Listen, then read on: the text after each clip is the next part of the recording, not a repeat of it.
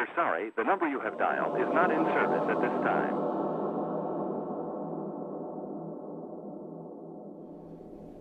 And what do you look for when you're considering the project to do?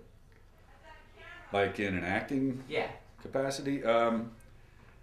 First of all, just how the story is written. Kill that person. No, I'm just kidding. I'm just gonna beat him up. That's it.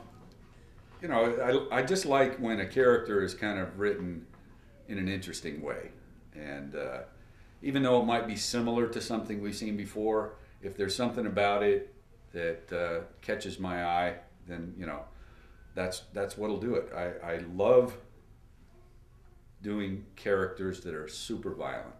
I think I can do that fairly well, and when I'm on the set, I'm not too friendly with the actors, so it kind of helps their performance, and you know, and then I'll do stuff that right before we roll the cameras, I'll do something that where the actors all, you know, relax and okay, going into the scene, then look at me doing something, say, oh no, what in the hell is wrong with him? And I'm doing something bizarre just for their benefit, so that they're a little more nervous when it comes to the time where I have to grab them and, you know, put my thumbs in their eyes or whatever it is.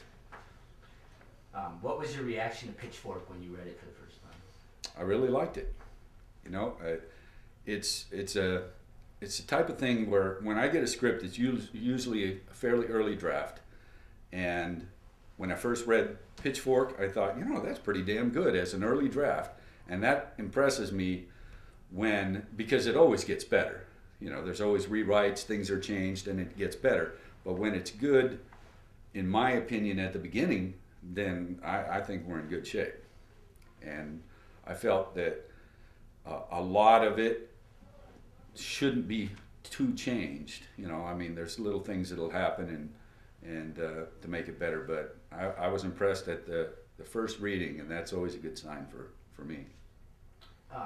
How does Pitchfork compare with other scripts you've been offered? I know you kind of touched on that. You know, again, for an early script, it's up there pretty high, because I've seen some scripts that, you know, I read it and I can't believe that someone's actually almost funded for that movie, because, you know, I just can never understand. I read good scripts and somehow funding never happens. I read bad ones, funding comes, and the movie's terrible, and I can't figure it out. It's almost like the luck of the draw or something, but you know, I'd like to do this one, and I think it'll be good.